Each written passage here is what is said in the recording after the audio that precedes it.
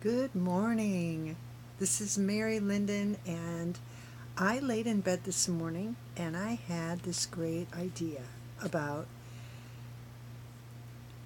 starting um, a time of being together with people that will soon be friends and calling it Mornings with Mary.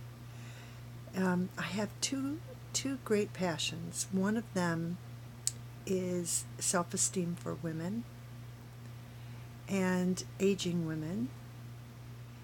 And I also have a passion for health and energy. So, and I've worked for the longest time in my mind of how to put these two concepts together somehow, how to link the self esteem issue with um, actually the lifestyle of eating well and using essential oils, linking those together.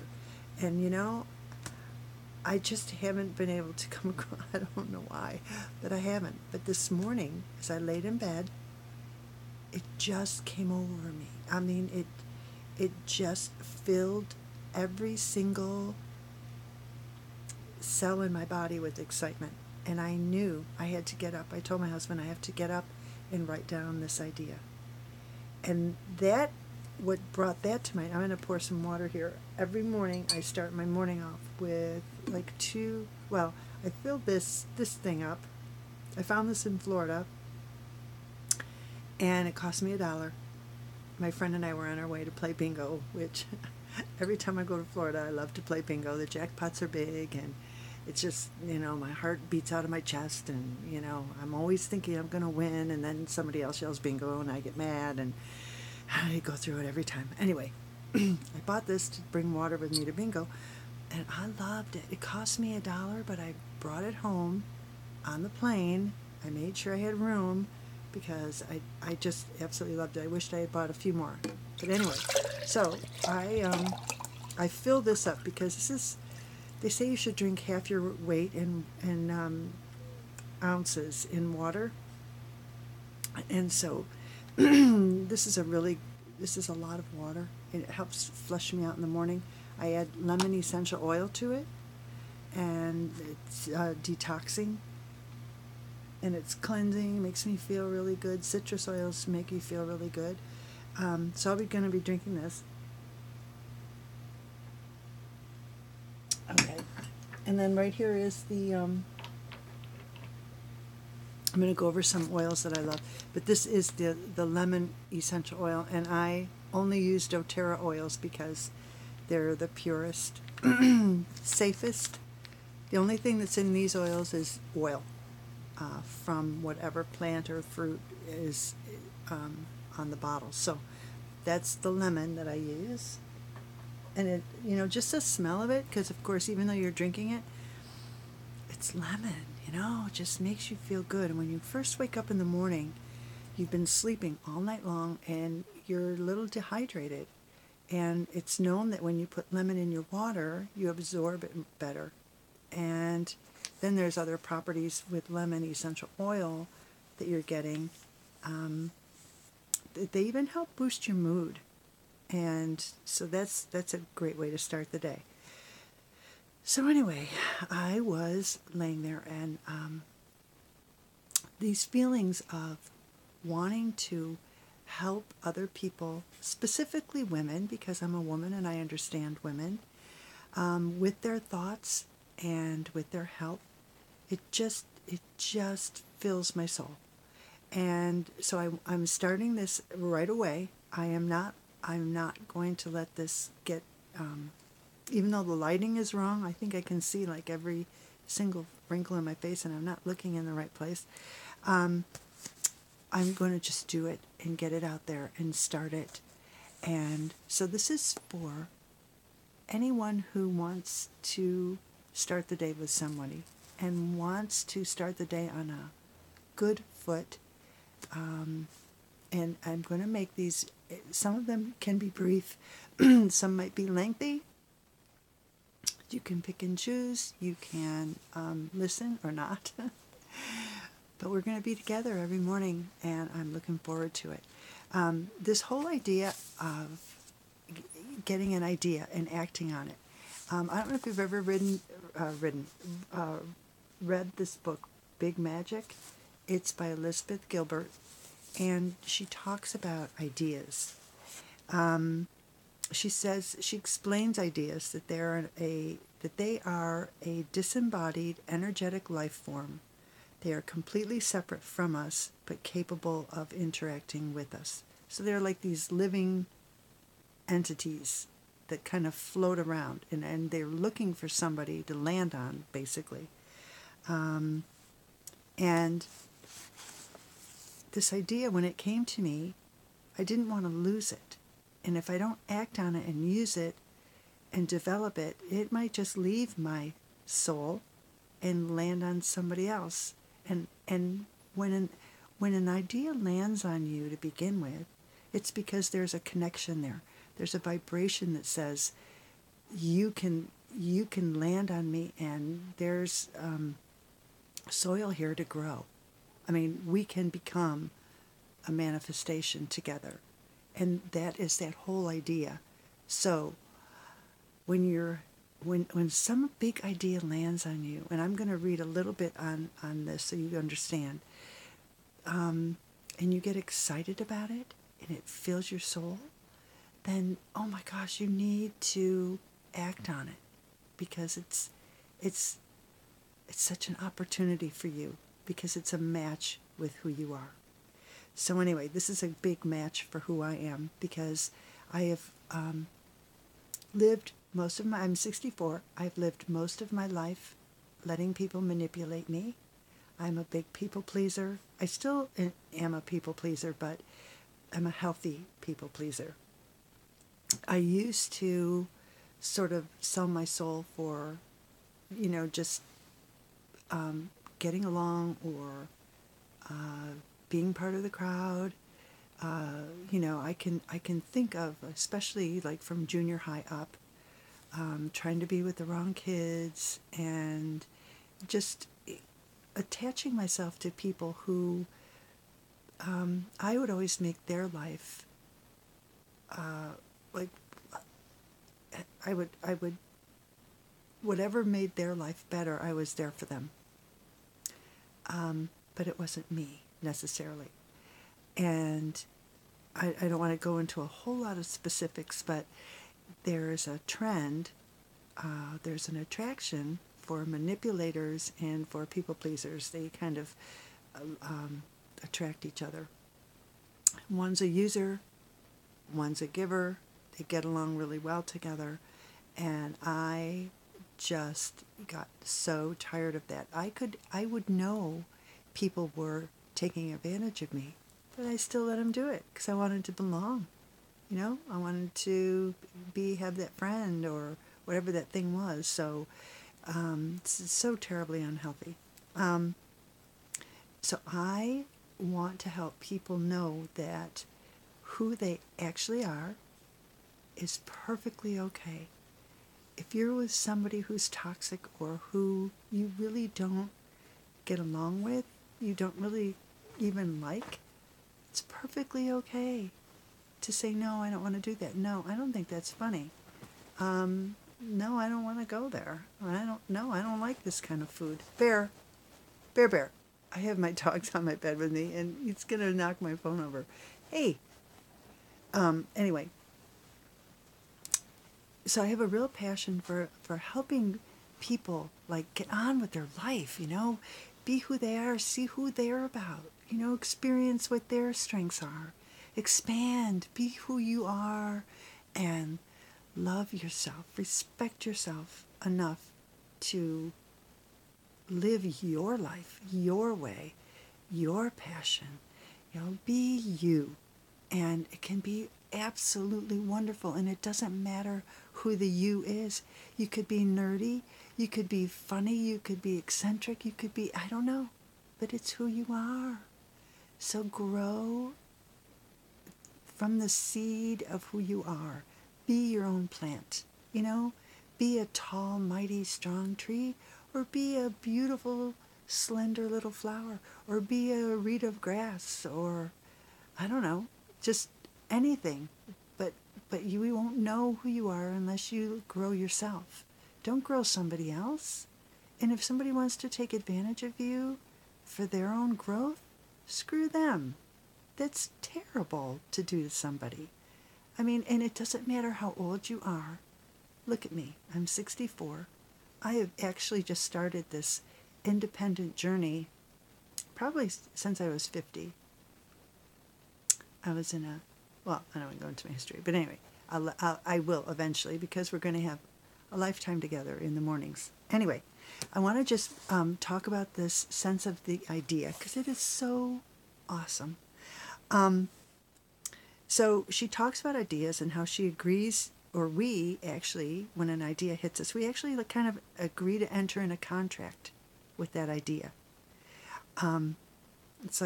It's like we're shaking hands and we're saying, okay, you can come to me and I will live, work with you, and we'll get this thing done. She talks about how she had this awesome idea of writing this novel, and it filled her soul, and she talks about the details of how this novel and how it came to be, and the characters, and I mean all the details of it. And she started this great novel and she sent it off. The publishers bought it. They were going to get going on it. She needed a final draft and so forth. And in the meantime, she had some personal issues in her life she had to take care of, and she had to pack up her things and move abroad, and it was a relationship thing, and so she put her novel away for a couple of years. She came back to it once her life settled down, and there was no fire left. She tried writing it. She talks about how it was like poking a stick at a how snakes shed their skin, poking a stick at that skin, and having it, the more you poked at it, the more it would just crumble to the, and dissolve. There was just nothing there. And she realized that the idea that filled her soul had left. And then down the road, she ends up meeting this woman they become really close friends. And this woman tells her about this book she's writing. And my God, it is exactly this other woman's novel. I mean, crazy details. It's all about being down in the Amazon and building a bridge, and and just, I mean, it's like weird stuff that isn't typical. Not a typical love story, nothing. I mean, it was just unbelievable. Character names were different. The theme was right dead on, and this woman was just goosebumped, oh my God, that's my book. And have you ever, I mean, we all have, and we ourselves have, but when you meet somebody and they say, oh, I had this great invention, and I didn't do it, but that guy stole my idea, because I see this on the store shelves, but that was my idea. I thought of it first. I remember years and years ago, I met this older man, and he talked about this wagon that he had invented in his mind, and never did anything about it. But then one day saw it on the shelves, and it ticked him off, because he's like, I thought of that. Well, you know what? That idea, and I get this, and whether this is absolutely true or not, I'm going to believe it is, because it makes sense to me. That idea said, hey man, come on, let's go. I want to, I got to find somebody who's going to get this thing going. And the man just kind of piddled around and didn't really intend, or was taking too long, so the idea left him and went to someone else. Now, maybe ideas can hang around longer. Who knows?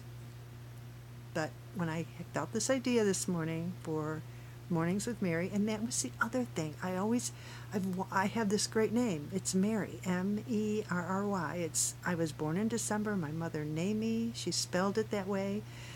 And I've always felt I wanted to use that somehow, some way, in my title for either the oils or the health or the self-esteem. And I just didn't know.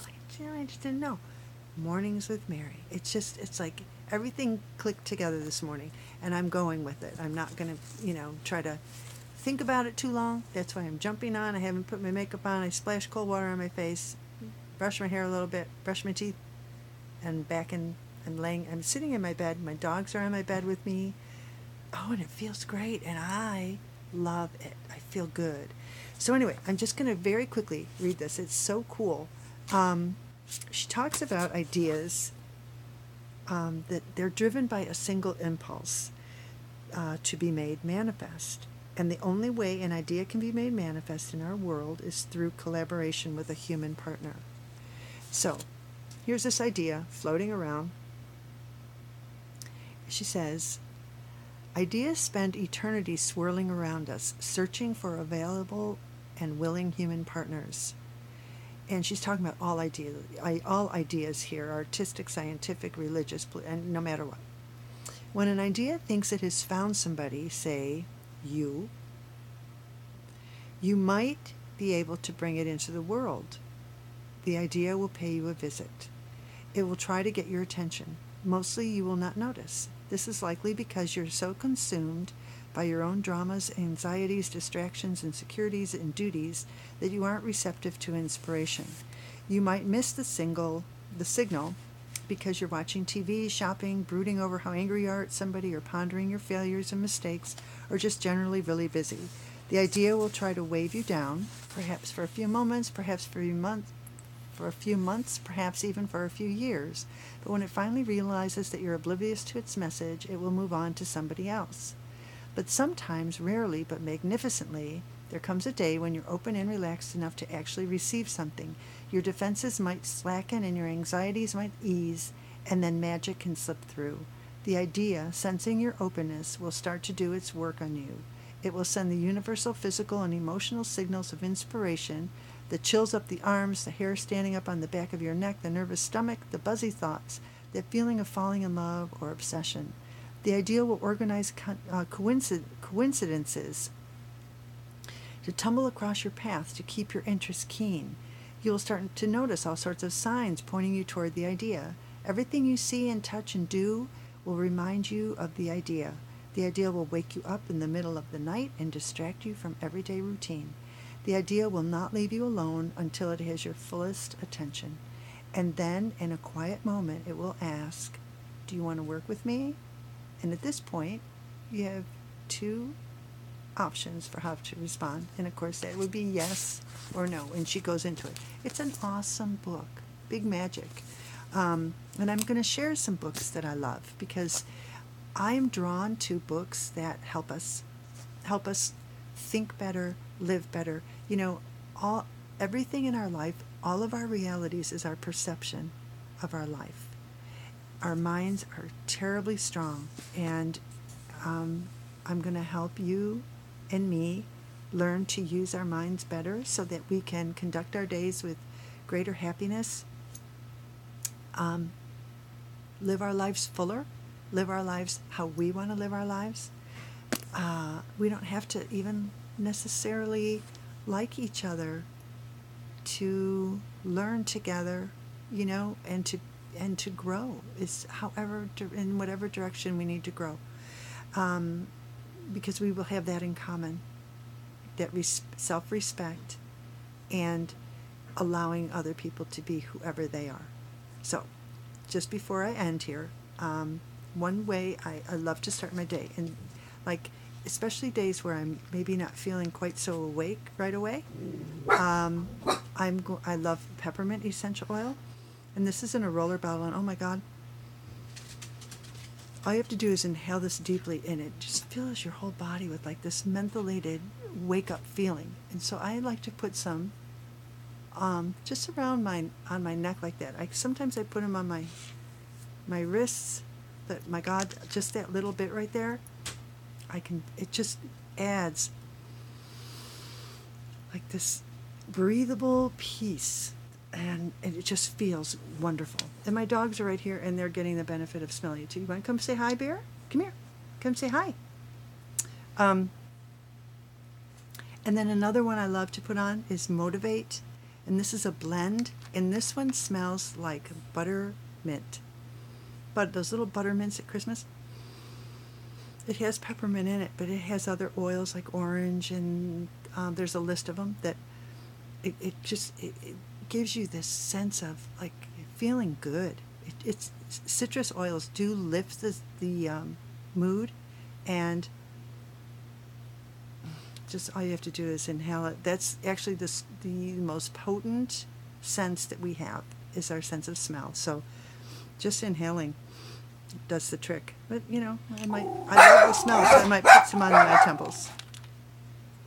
And then lastly, before I leave, frankincense is the king of all oils. Frankincense is a cellular, it oxidizes our cells, and it's the best oil for cellular health. So I'll put a drop under my tongue. And it's not really my favorite. I'm getting used to it the more I do it. It's a little floral. It's the best word I can describe. But it's so magical and so good for us to start our day with frankincense, because I'm all about, as I get older, feeling healthier. I just want to be a fully healthy, happy person, and as I age, I don't want that to become an issue. So I wanted to share these things with you. So good morning, and I hope that you have this day ahead. I hope that you will come back and start your mornings with me. Like I say, sometimes they'll be fast, sometimes they'll be lengthy. Today's was a little lengthy because I wanted to explain why I'm doing this. Already I can feel that frankincense. I can feel. It's almost like a warmth, and it's like a peaceful feeling. And frankincense is great for anxiety, by the way. Super great. It's also great for your skin. It's great for everything, but that under the tongue, I'm telling you, and it doesn't last that long. Like, I'm going to drink my water, and then I drink coffee. I stop for a while, but I'm drinking it again. I just love that. And another reason I pour that water that I showed you into this glass is because I love the feel of a glass. I think that everything we do, if we possibly can, should be with things that we like. It should be things like, I love the shape of this glass. I love drinking out of it. It's easy to drink from, better than a plastic cup or something. I mean, or if you have a fancy wine glass or something, drink out of that. Treat yourself. Make yourself feel good. All these little things, they really add up. And we'll talk more about that later. But for now, I'm happy to be together. I really am. And I'm going to come up with some kind of closing little thing I'll say every time that'll help us to carry it through the day. So for now, start your day with water. Start your day with good thoughts. If you have essential oils, use them, but make sure they're good ones. Okay? All right. Next time.